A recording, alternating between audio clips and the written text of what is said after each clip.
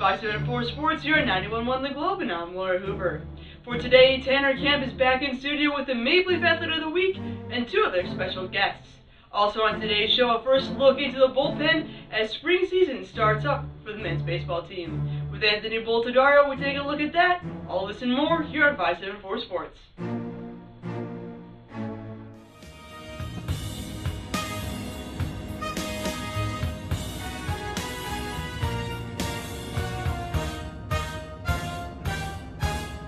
Welcome to 574 Sports. My name is Tanner Kemp, and to my left here we have sophomore track star Ollie Smith. He is this week's Maple Leaf Athlete of the Week. He is most noted. He broke the school record in the 600-meter race with a time of 1 minute and 23.20 seconds, which ended up finishing 5th overall in the event. Ollie, first off, congratulations on this achievement. Thank you, Tanner.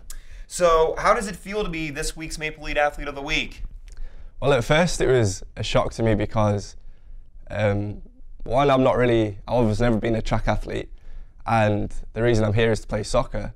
And to become Maple Athlete of the Week for soccer was like something I was striving for, but in track I was never really striving for it. It was more to keep fit, and now I've actually achieved that because I've broken a school record. It's actually a really nice feeling, yeah. It's pretty cool. And as we know, most noted for soccer, and this is your first year in track and in your second meet after the trying event at Grand Valley State. You break a record, so very, very impressive. So knowing that this is your first season of track, what was your mindset? I mean, you talked a little bit about just staying in shape, but was there anything else? What was your mindset going into your first year of track ever, basically? Well, it changed throughout, but to begin with, my mindset was, like I said, just to get fit and work hard, get a bit stronger physically and like cardiovascularly. And then as I started training and I realized that I've got potential, I could do something pretty good in track. My mindset changed to, I was really motivated and I was really driven to like put all my effort into every session. So yeah, I think at this point now I'm very driven and want to work hard and hopefully get to nationals. And I mean, the hard work showed in soccer, and it's definitely shown in track already, and it's only the beginning for indoor, and then we can't wait for the rest of track, so we're very looking forward to that. So how would you say, even though it was an individual event, you got in practices, you got a feel for the team, you knew some of them, of the other members of that, but how would you say that in terms of as a group of even just sprinters, long distance runners, but even just as a whole track and field team, how would you say the chemistry level is, including, just in practice, in meets, like in trying in Grand Valley State? How would you say that the chemistry is? The team chemistry is very good. I would say practices, Monday to Friday, they feel like team practices. Even though you're running for yourself and to improve yourself, the main goal at the end of the day is to have that great team chemistry, because that makes you better as an individual because you're part of that team. And people think individual, that it's not much of a team sport, but it really does. Oh, it really does. It really helps. That you mentioned, we talked a little bit about the support that you got when you were actually running. What were you? We talked a little bit about this. What were you thinking as you were running, and you heard the support, and your only focus was to run? What were you thinking as everyone was cheering you on? Well, at the start of the race, like Coach Patrick, he was literally coaching, like in soccer, he coaches me throughout like the race or the game. And at the start, he shouted, "Ollie, get out the blocks fast." So I was sprinting out the blocks, and then I settled into my pace. And then dotted all the way around the track was members of the team, and they were just motivating me, keep going, keep going. And then for the last 60 meters, because that's the most physically tasking part, Coach Patrick and Carl were just shouting at me to keep going, because I feel like if you're running that by yourself, it's a lot easier to either slow down or almost give up. But when you've got your team supporting you and cheering you on, it gives you that extra push. And Aaron Patrick, not only your soccer coach, now also helping you with track. That's super nice. You're comfortable with him, so that's great that that you can have him along your side for this. So really early in the track season, you're already breaking a school record, but other than that, or maybe it is, what's been your favorite moment of the season so far? My favorite moment of the season, it's a funny story actually. for my first track meet at Trine, I ran the mile, and that was Coach Patrick who ran the mile too. And Rustin said to me, if I beat Coach Patrick, he would buy me a Jimmy John's, so I would get a free Jimmy John's. So like training throughout the week, like me and Coach were training together for the mile. And when it came down to it, like because he's very fit, I was just literally running right on his heels all the way around for the last, I would say, 90, 80 meters. And then I just like ran past him. All I could think was like, right, free Jimmy John's, I've got this, free Jimmy John's. So like I was just sprinting and I finished. I think I did it in like 5 minutes flat. So yeah, that was pretty good. So you ended up beating him then? Yeah. Then you got the free Jimmy John's? Yeah, like 2 days later, Rustin gave me a free Jimmy John's. Did it taste good? Yeah, really good. Good. So kind of, going off of that then, it's still really early in the track season. You're brand new to this. What are you most looking forward to? Not even just for this season, just in general, assuming you do track again in the future. What are you most looking forward to with track and field? I think I'm most looking forward to now actually setting goals to achieve. Because I wouldn't even say I've achieved a goal, because I never set that goal for myself. It's just kind of happened because of hard work and just from running basically. So I think setting goals and being able to strive for them and train in a way that like you're striving for something rather than training just for fitness, I think that'll be pretty cool. And you had that mindset before, you set a goal, you broke a school record. We'll see what you do in the future. We're excited for that. Any final thoughts, comments, inspirational quotes you want to give? Thoughts, I'm just very happy and lucky that I can be part of the soccer team and the track team. Comments, I would say that being able to break a school record and having that recognition feels very important to me. And inspirational quotes, I would say, I think the key is work hard, because like you can achieve high stuff if you keep working hard. Very inspirational right here. Ollie, thank you so much for your time. Once again, congratulations. Thanks, I'm Tanner Camp with Ollie Smith here on 574 Sports.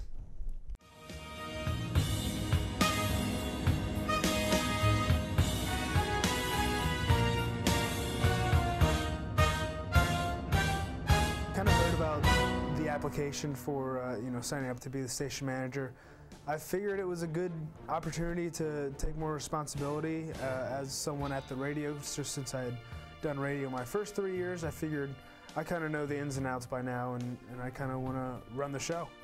In terms of my on-air schedules, I made sure that they were all kind of in the morning and kind of out of the way of Tuesday mornings. That's when our early practices are, so I tried to get some stuff that didn't get in the way of baseball, and then whenever the Globe needs me, essentially I have to kind of make it work. I would say for the Globe, my favorite part is probably just being an on-air DJ and going to some live shows as well at Ignition. That's always fun, getting to listen to the new music that doesn't come out to people yet, to kind of listen and critique it and put what we like on air.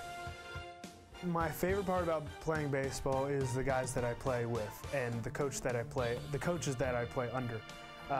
The group of guys, I'm going to remember them until the day I die. So that's certainly the best part about playing baseball at college. Same with the Globe. I love the people I work with at the Globe. I love the music that gets played at the Globe. I have a large part in the kind of music that also goes onto the Globe as well. So it's pretty fun to balance what I like with what the Globe is, because sometimes it doesn't always mix.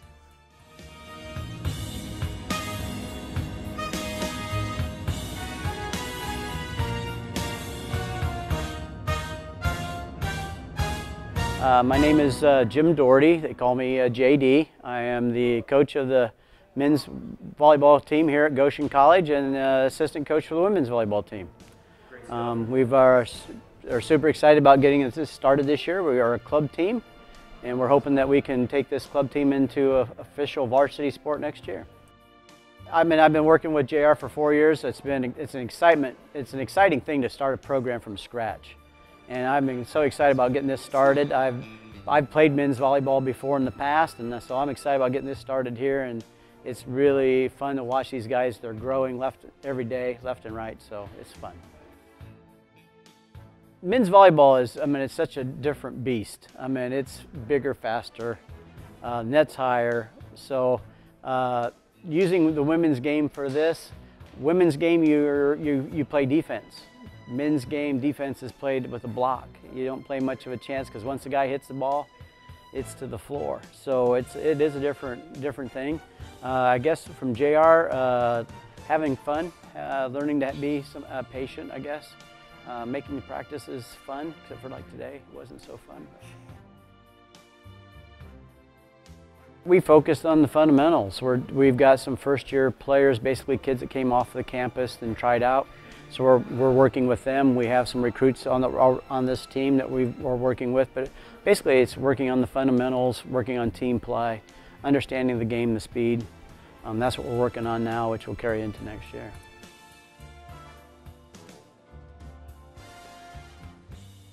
I mean, they're great attitudes. There's some really nice natural leaders on this team as well. They all get along. They're here working out every day. They show up at practice. They're busting their tails to make this work, and it's showing. And if people come and stand in the windows here and watch, they're seeing it. So there's a lot of elevation. If you've been here the 1st of January and see now, the guys are jumping higher, faster, hitting the ball harder. You know, guys have got some injuries on their thumbs because we're hitting the ball so hard. So it's going to be fun right now. It's exciting.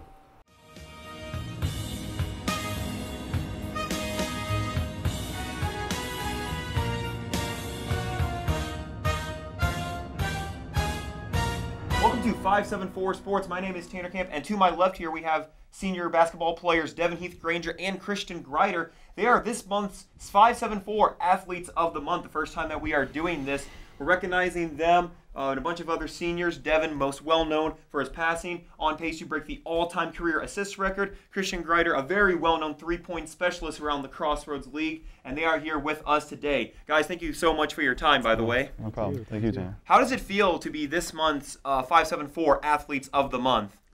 I mean, for me, the most exciting part of this is kind of just being a senior, my last go-around. It's kind of nice just to have some recognition. I know for our team right now, we're not playing the best, but I know these guys definitely make it easier. Like you said, pass first for me. It's a lot easier to get assists when they make shots. So, I mean, it's definitely honored, and I thank you guys. But like I said, last go-around is kind of fun just to kind of have stuff like this going into my last couple games.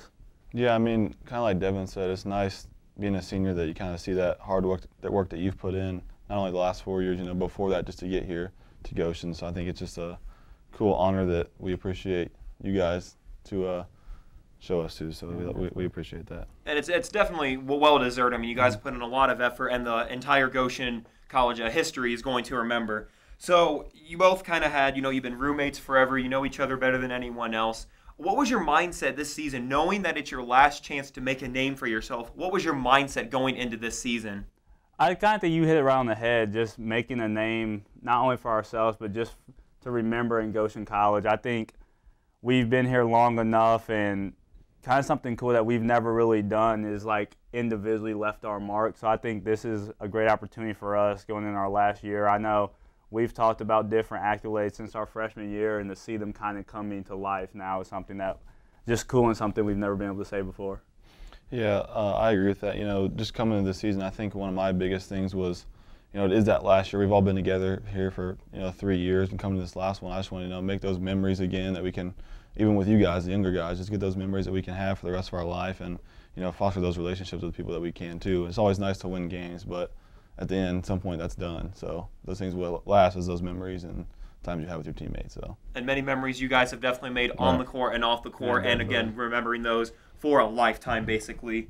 So what did you guys, each individually, I don't know if you did stuff together, if you did stuff on your own, what did you do over the summer to get ready for your final season here at GC? Yeah, for me, I didn't really do anything too much drastically different than I've done in previous years. I kind of stick with the same routine. I've really got in the gym a lot. I even coached an AAU team this summer, which kind of got me mentally prepared and seen stuff from a different side of view. But for me, I kind of just stayed in the gym, worked out, but for me, it's also finding that good line of working out and then still finding time to spend time with your family and stuff, because that's not something I get to do often. So for me, I didn't do too much different. It was nice just to kind of stay in the gym and kind of stick to what I know best.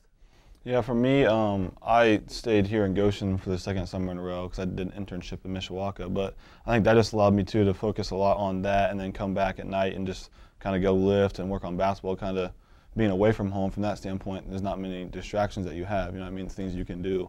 So I think that really helped me be able to focus on basketball and getting bigger, stronger, and stuff like that. So. And again, with all the work you guys have put in, it's definitely shown this year. A lot of people have recognized that, so great stuff over the summer. So we're, at the kind of the near ending point. How would you say that for this season, even in terms of, actual games, practices, even stuff outside of basketball in general, how would you say the team chemistry is within everyone on the team? Yeah, so for us, I think the biggest thing we've been able to sell ourselves on since we got here is the team chemistry. I know I talk to a lot of guys at different programs, and the thing they say they lack is like the brotherhood and family. And for us, that's never been the case since I got here. I mean, we've had years where we've won a lot of games. We've had years where we've kind of been inconsistent, but the consistency off the court is just never really changed. I know from the day one I got here, Coach Young at the time, but now Troth really sells the brotherhood aspect of it. I think we really rely on that, and we really live that to our fullest. I think that's something that since our freshman year that Devin and I kind of talked about, is that once we became seniors and those leaders on the team, that we wanted to make sure that everybody felt like they were a part and not anybody felt left out off the court, on the court. It was kind of that brotherhood, and I think that's something that we've tried to foster not only now but the past couple of years, and still a couple of games left in the future. So. And that definitely shows, you guys hang out all the time, not even just like individual members, like the whole team at some point. And it shows that there really is that love of brotherhood that will, again, last forever, basically.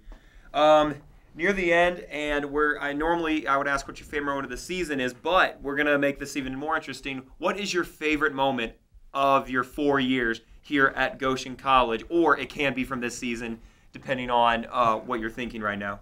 Wow, so, I mean, that's a tough one, but I kind of would have to say, just like the relationship I've had with him, Christian, then Connor, who's also another senior, Billy, who's another senior. We've kind of been here all 4 years, and Connor and I, and this is with Connor, our second year in a row, rooming together. So it's like you spend every day with somebody on and off the court, and we've had millions of laughs and just late nights of just kind of sticking up and just kind of being able to just be brothers in that moment is definitely something I will never forget, is all the good laughs and good memories I've had here.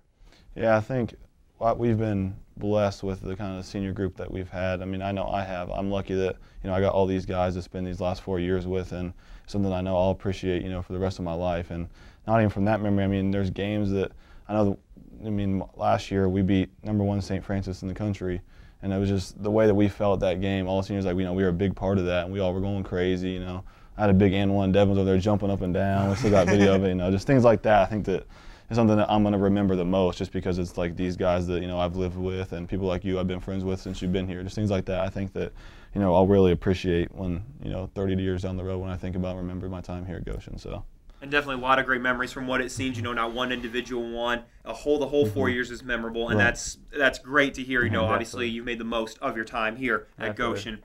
So with the final few games left, and even for you guys, the final semester, what are you most looking forward to during your final few months, basically, here at Goshen College?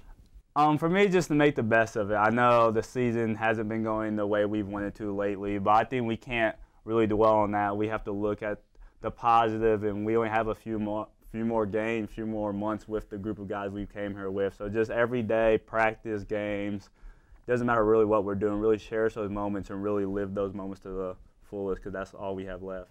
Yeah, I mean, I would agree with what Devin said. We only got 6 or so games left. You want to make sure that you don't leave anything behind. You want to not only leave your mark, but you also want to just appreciate the time you have left. We're at a point where we have to make a run, and that's something I think that we'll always remember. Like, if we do that, I think that's something we need to appreciate and do now. Make that run and keep our season going. So.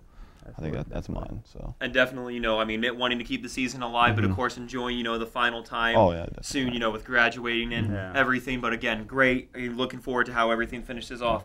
So with that, do you guys, either of you, have any final thoughts, comments, inspirational quotes that you want to give?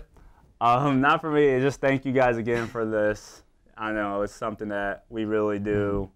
We really talk about. We see all the videos and something that we're just honored to be a part of. Yeah, I would agree with that. I think it's nice that not only we get honored for this, and then we also get one of our teammates to be able to do it and be the person that gives it to us. I think that's something that we appreciate. Everybody here at 91.1 The Globe. So we appreciate all that you guys do for not only us but for everybody, and then the whole athletics community here at Goshen. So. And for me, speaking for myself, we can definitely appreciate all the hard work you guys have put in, all the great things that you do, and this is why you guys were chosen as this month's 574 Athletes of the Month. Guys, thank you so much for your time. Always a pleasure. See you around. I'm Tanner Camp here with Christian Greider, Devin Heath Granger here on 574 Sports.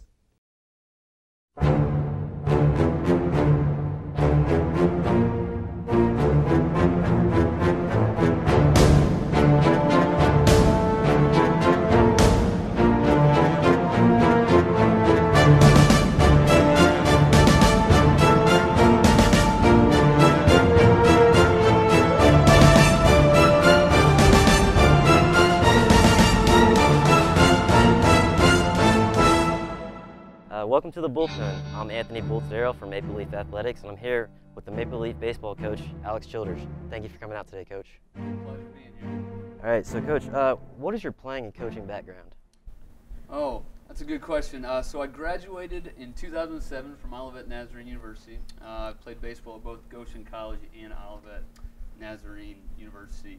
I got a business degree from Olivet. I wouldn't say that I knew I was going to go into coaching when I first started playing college baseball. It just kind of happened that way. So I got a business degree, worked and lived in Chicago, and about a year after that, I got a call to be an assistant baseball coach here at Goshen, and 2 years after that, I became the head coach here.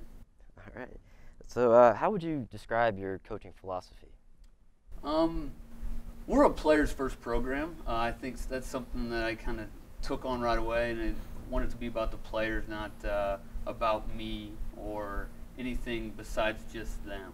So philosophically, everything that we do is geared towards the players. We want to enjoy the game, enjoy being around each other, and working hard towards a common goal. Okay. And who have been some role models for you over the years as a coach? Man, I think when you look back, a lot of, just in general, is shaped by the people and mentors that you're around. My high school baseball coach, the two coaches that coached me in college, and then I think we're pretty blessed within the conference. There's some awesome coaches within the Crossroads League that I look to, and I think just having that fraternity that you belong to, that you can bounce stuff off each other, is a huge impact. And then, our coaching staff. I really enjoy Coach Grubbs, Coach Doug. They're awesome guys to be around. And when you get guys that are in it for the right reasons, it really helps the program progress. Just having guys of like minds together. And what has shaped your coaching philosophy?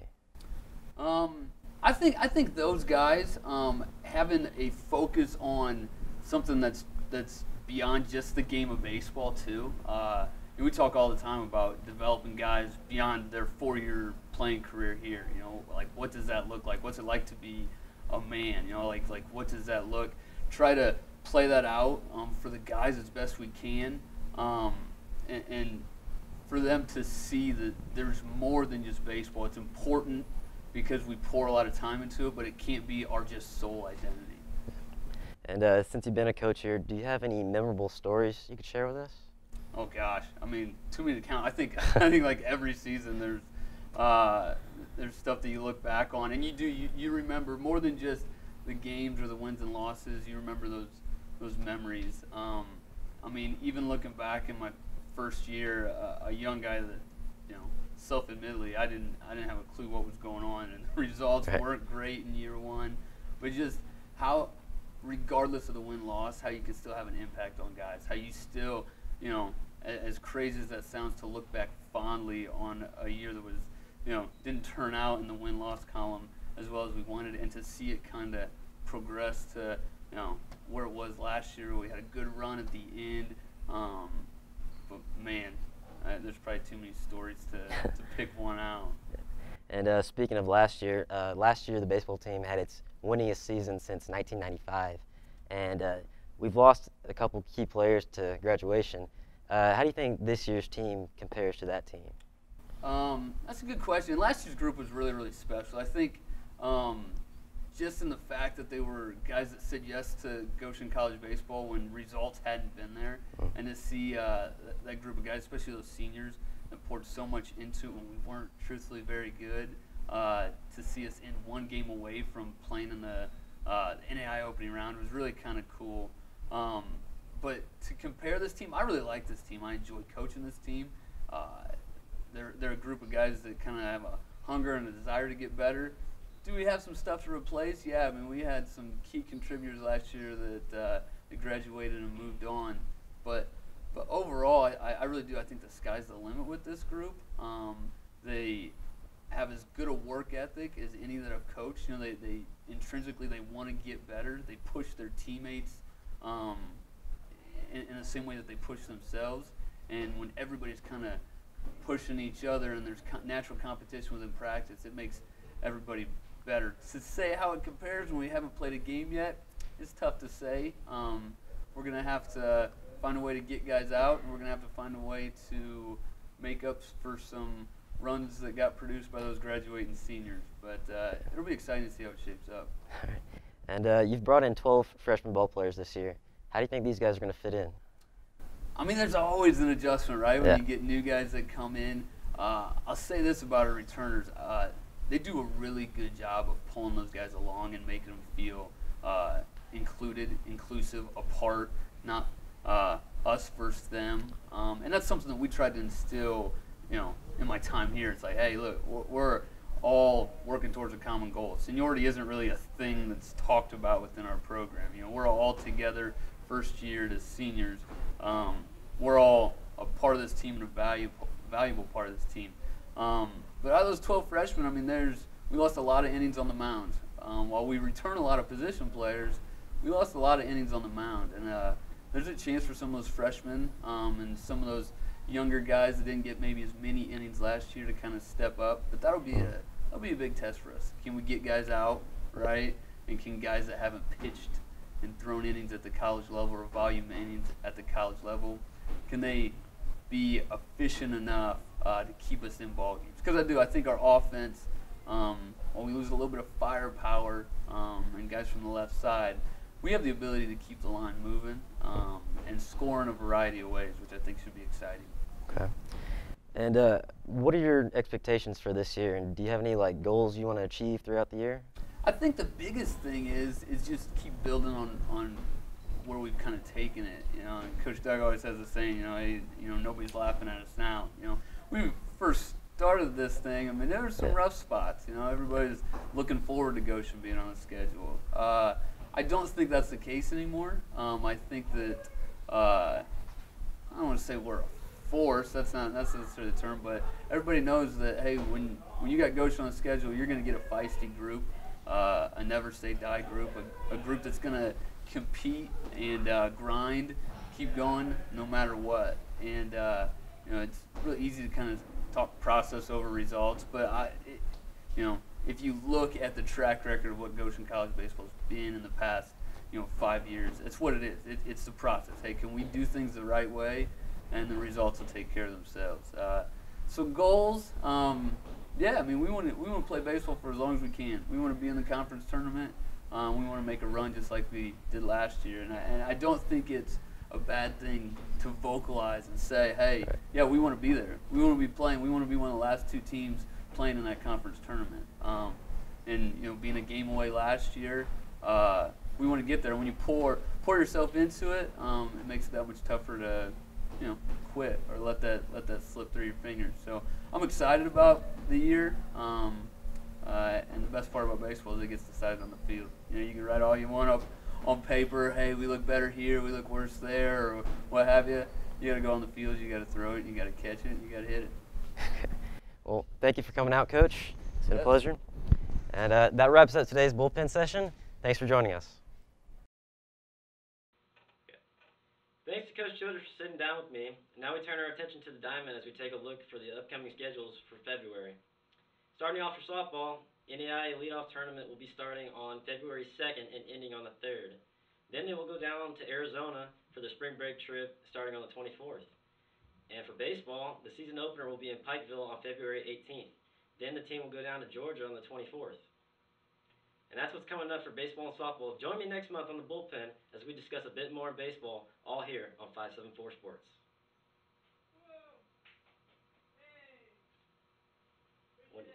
When it comes to living well, healthy minds and bodies are as important in this community. I don't know what that is.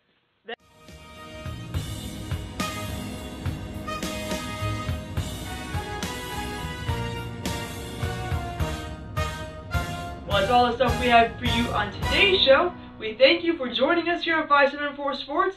I'm Laura Hoover, and for the team and myself, we bid you a great day.